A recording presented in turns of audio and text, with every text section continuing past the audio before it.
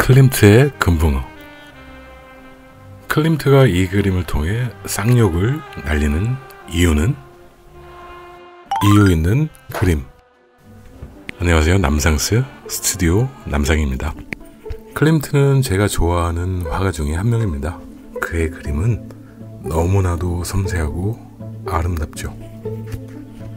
대표적인 키스를 모르는 사람은 거의 없을 정도겠죠. 화려한 금박을 많이 사용해서 황금빛 색채 화가라는 타이틀을 얻게 된 클림트의 작품 중에서 이번에는 개인적으로 아주 좋아하는 금붕어를 그려봅니다. 원래는 저와 비슷한 키높이의 작품인데 너무 커서 부분으로 잘라서 그리고 있습니다. 클림트는 1862년 7월 14일 오스트리아의 빈 교회 바움가르텐이라는 작은 마을에서 금세공업자와 조각가인 아버지의 7명의 자식 중 둘째로 태어났습니다. 아버지가 직업적으로 성공을 거두지 못하자 매우 궁핍한 생활을 했던 클림트는 14살이 되던 해에 다니던 학교마저 그만두게 되었으나 그의 솜씨를 눈여겨본 친척의 도움으로 빈의 국립응용미술학교에 입학해서 회화와 수공예 장식을 공부했고 1883년 졸업한 후 직업적인 화가로서의 인생을 살게 되죠. 미술학교 재학 시절부터 클림트는 당시에 저명한 화가들의 주목을 받았습니다. 학교 졸업 후 동생 에른스트 클림트와 친구 프란츠 마츠와 공방을 세우고 건축물을 장식할 그림과 모자이크를 제작하게 됩니다.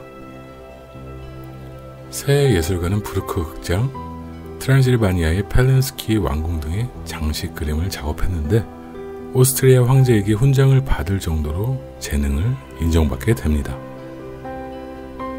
하지만 초창기 클림트의 작품은 평범한 사실주의 화풍이었습니다. 그러나 1892년 동생 에른스트가 독감에 이은 심남염으로 사망을 하게 됩니다. 그리고 또 얼마 후 아버지도 뇌출혈로 사망을 하게 되죠.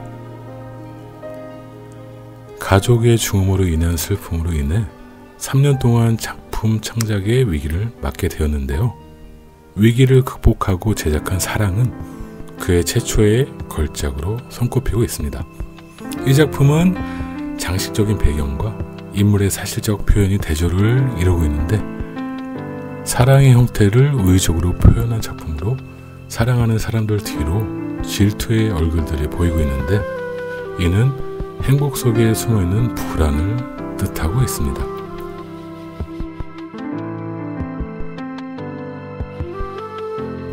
클림트의 작품 중에서 현실적인 내용과 추상적인 내용이 이 그림 화면 속에 동시에 등장하는 최초의 작품이기도 하죠.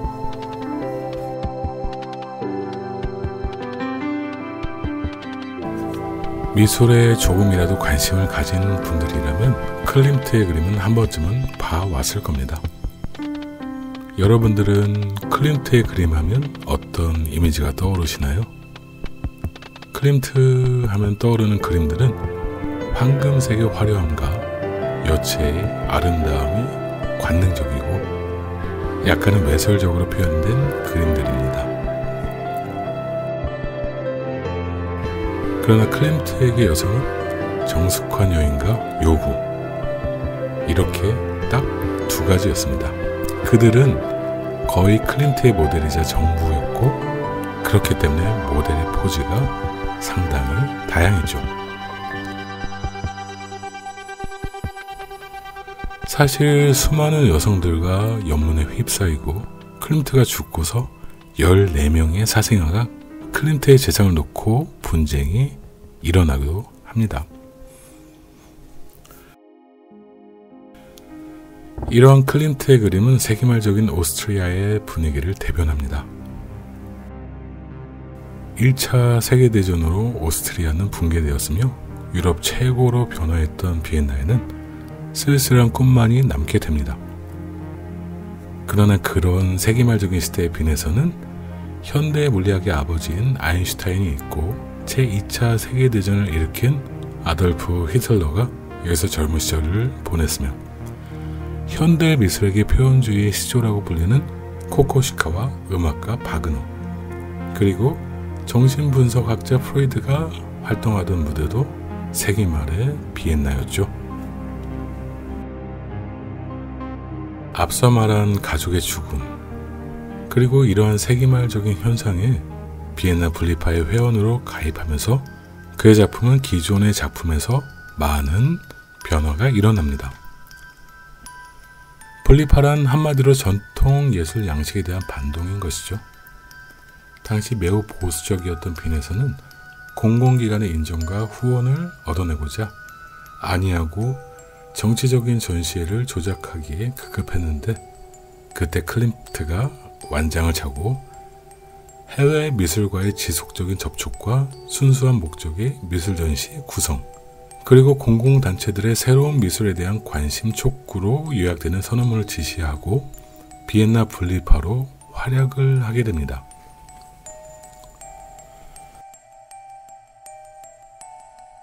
그러한 상황에서 클림트는 오스트리아의 이다나로 자리 잡게 되죠. 그의 놀라운 그림 실력으로 인해 작품의 의뢰가 많이 들어오지만 너무나도 파격적인 그의 작품들은 당시에 큰 혼란을 일으킵니다. 그의 작품에 대한 이야기는 방대하지만 다음 클림트 작품을 소개할 때 다시 소개하기로 하고 지금 그리고 있는 금붕어 이야기로 다시 넘어가 봅니다.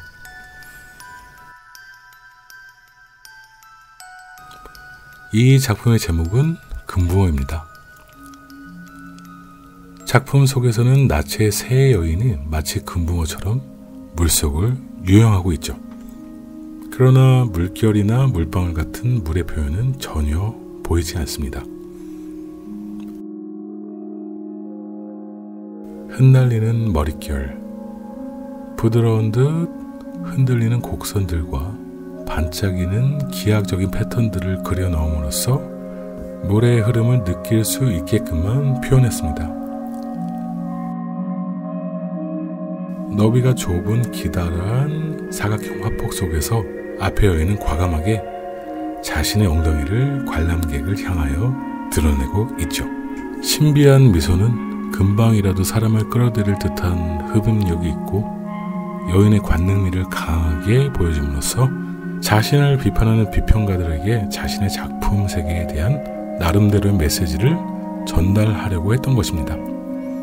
그리고 실제로 이 작품을 접한 대중과 비평가들은 작품의 외설적 표현에 충격을 받게 되었습니다.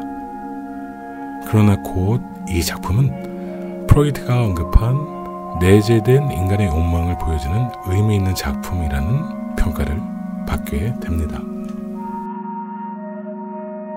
이 작품의 원제는 비평가들에게입니다.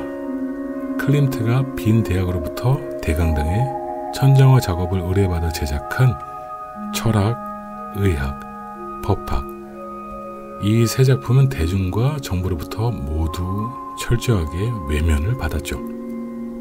일부 비평가들은 역시 이 작품을 신랄하게 비판했으며 한동안 그는 미술계에서 논쟁의 중심에 서 있게 됩니다. 그렇지만 클림트는 자신에게 쏟아지고 있는 비판에 대하여 그림으로 자신의 의견을 피력했는데 그것이 지금 제가 그리고 있는 금붕어라는 작품입니다. 실제로 그는 비평가들에게라는 직접적인 제목을 이 작품에 붙이려고 했지만 이런 대담한 짓에 놀란 친구들이 난리를 치며 그 제목으로 하면 매장당한다고 으름장을 놓았죠. 주변의 만류 끝에 결국 금붕어로 제목을 바꾸게 됩니다. 여러분들은 제목을 바꾸니까 그림이 어떻게 보이시나요? 자, 그림이 거의 완성이 됐네요. 그래서 클림트 하면 금이 빠질 수 없죠. 클림트는 금 세공업자인 아버지의 영향으로 금 쓰는 것을 즐겨 했습니다. 저도 금방을 사용해서 그림을 완성하고 있습니다. 자, 이제 그림이 완성이 됐습니다. 클림트의 작품 중에서도 개인적으로 좋아하는 작품인데 제목의 의미를 알고 보면 또 다른 느낌으로 다가오는 것 같습니다. 자신의 뜻을 제대로 펼치지 못하게 했던 사회의 분위기 속에서 자신만의 강한 신념을 알리는 이 작품을 보면 통쾌한 느낌까지 드네요. 이유있는 그림 클림트의 금붕어, 즐거운 시간 보내셨습니까? 이번에도 시청 감사드립니다. 다음 시간에도 또 재미있는 그림으로 만나 뵙겠습니다.